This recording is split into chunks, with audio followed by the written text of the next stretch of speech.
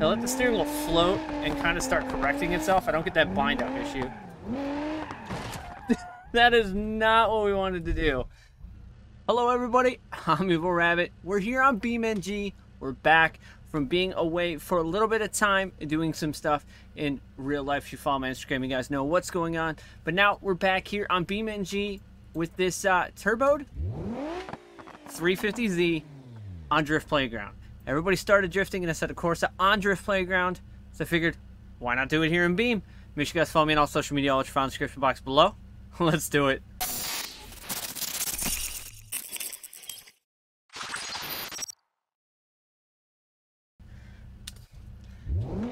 So this is a mildly turboed 350Z mod, and we're gonna go full send here and see if we can get a good drift practice first drifting in the Z. Oh, that wheel gets bound up a little bit. I think there's a suspension tune that needs to be tweaked because it gets bound up a little bit. But we're gonna go full send anyways. Second gear hero probably here, just like in Assetto when everybody was drifting the... Ooh. Wow, that bind's quick. The Tano Buddy cars on Drift Playground, that's where everybody kind of really started.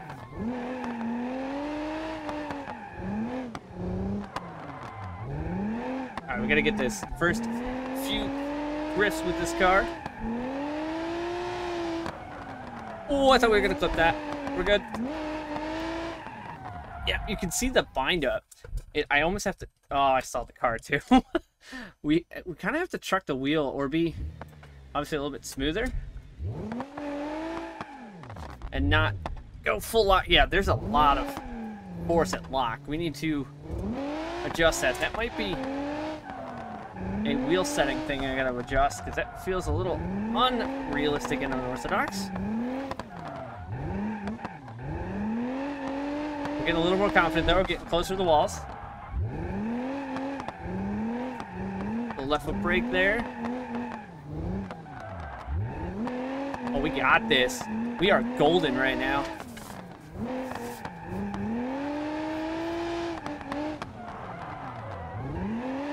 Oh, we're just sailing. Oh, that's, see that? A little bit of bounce, a little bit off-road. Car's still good though.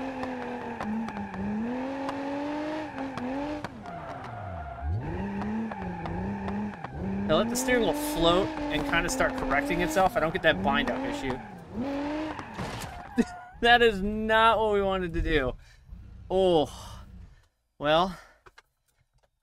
Why did the car stall? I was on the clutch.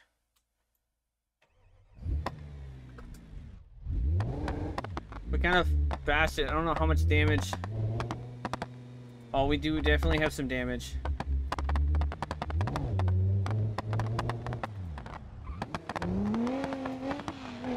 We definitely have some engine damage too. Oh yeah, we can't even go.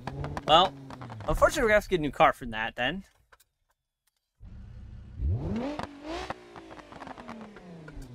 We're gonna keep going.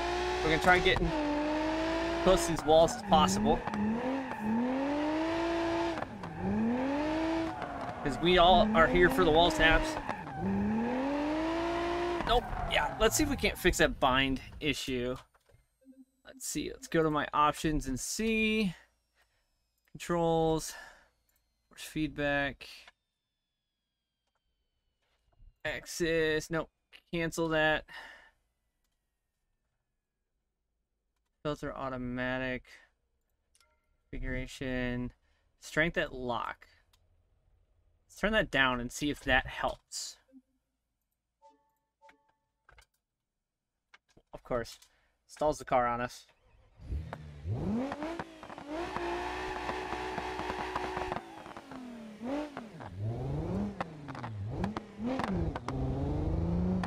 See if that might help us with the weird feeling at lock. Oh yeah, that helps. We had the strength at lock way too high. Now it feels pretty nice. It's a little wall tap. Saw the bumper flex just ever so slightly.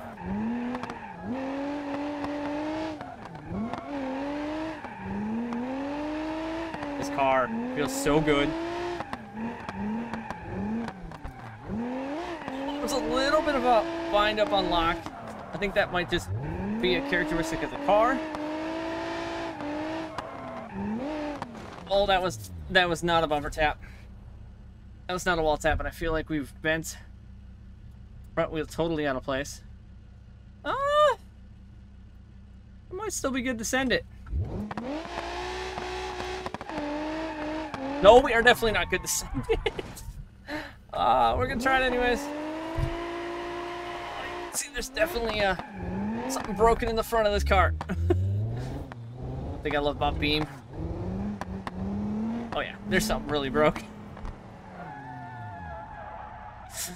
So, this car has, like I said, it's got some mods added to it, such as we're just running a turbo, nothing major, race exhaust, everything like that.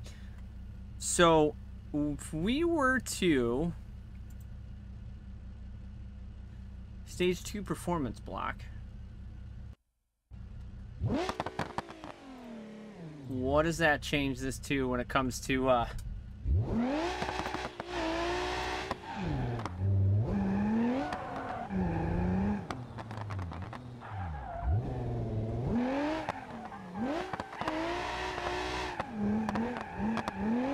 yep.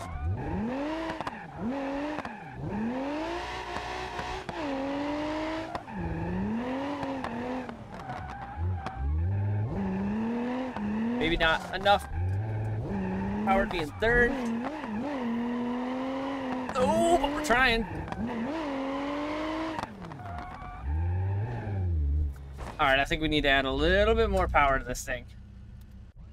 So if we add, since we got a Stage 2 performance block,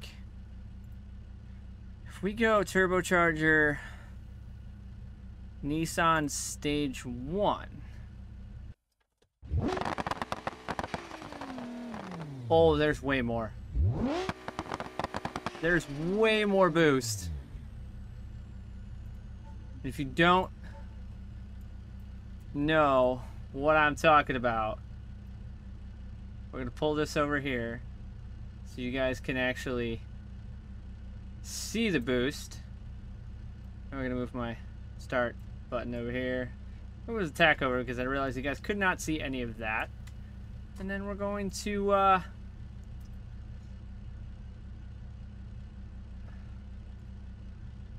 we're gonna go full send it, almost 26 PSI. Oh, I think we're gonna blow the tires off now. Third gear kick. Oh, gotta stay up the boost up. Is not something I'm very good at with drift cars. I usually run V8s.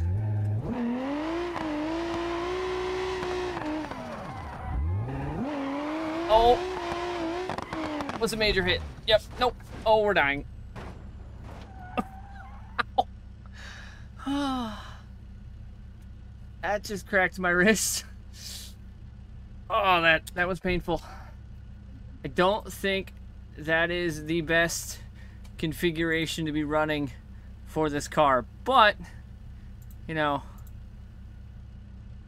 for sake of trial, Stage 3 turbo.